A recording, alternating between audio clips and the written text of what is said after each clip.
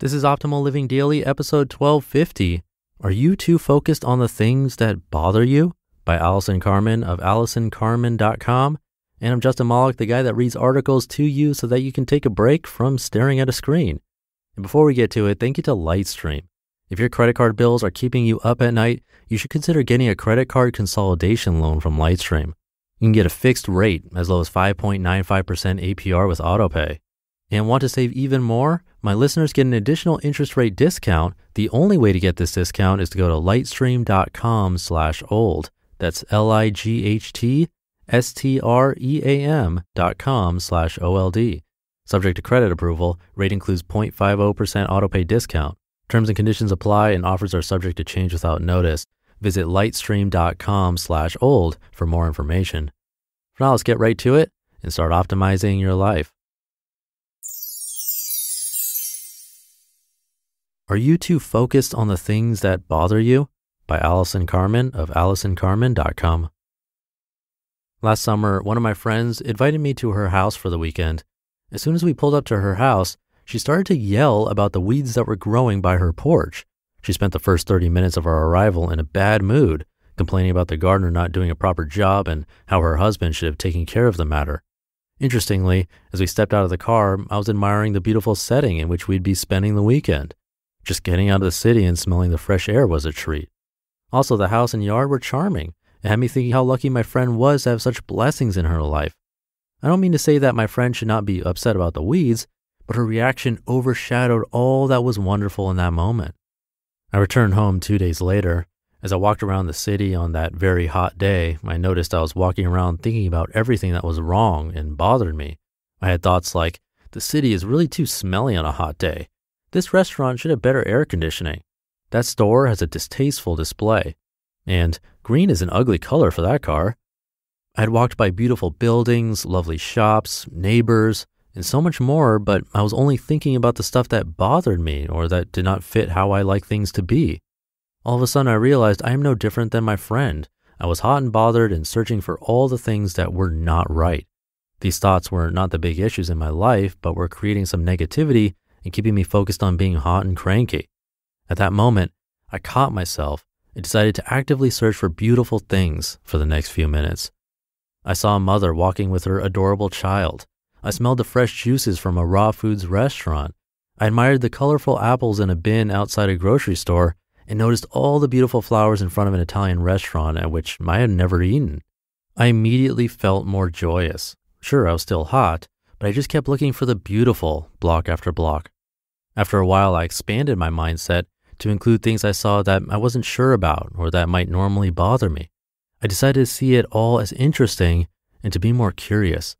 I noticed that when it is really hot outside and iced coffee tastes like heaven, people are more likely to speak to you in a Washington Square Park in the heat than in the cold, and the architecture of the hotel across the street is stunning. I even took a peek in the ugly window display of that store and noticed some lovely original artwork with vibrant colors. It made me smile. That simple exercise really changed the quality of my moment and created a better mindset for the day. You can try it while at home, with your friends, at work, or just walking down the street. Here are some examples. Number 1, home. If you're sitting at home or doing chores, focus on everything that is clean or is working well. This way the little mishaps or messes won't bother you as much and you can enjoy everything else. If something is broken, try to see it as interesting or try being curious. My dishwasher was leaking 2 times in 6 months. When the repairman came the second time, I decided to be curious instead of upset about my resulting slightly warped floor.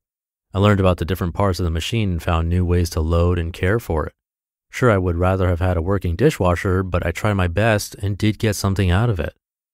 Number 2, relationships. If you're with a friend who says something at lunch that hurts you, try to remember the rest of your conversation as well. Sometimes we get stuck on the one thing a person said that caused hurt and forget everything they said that was positive. You can also do this with your children or your spouse. We can harp on things about them that upset or aggravate us or search for the good stuff too. Often we forget that people around us have some beautiful qualities and we stop enjoying them because we don't look beyond the stuff that bothers us. Number 3, work. Instead of focusing on how annoying or rude your coworker is, look for her or his good qualities. Try to see the benefits of a project you are working on instead of dreading the long hours it will take to complete. Try to create new ways to approach routine tasks. Maybe being more curious will enable you to see something interesting that you never noticed before. Work can sometimes be a tough environment for a new perspective, but keep at it. You might even find you become more productive when you're willing to see everything with a different state of mind. And number 4, walking or shopping. As for our walks or time shopping, look for what is pleasing, different, or fascinating. I sometimes walk around and say to myself, that is beautiful, that's interesting, or I wonder how that works.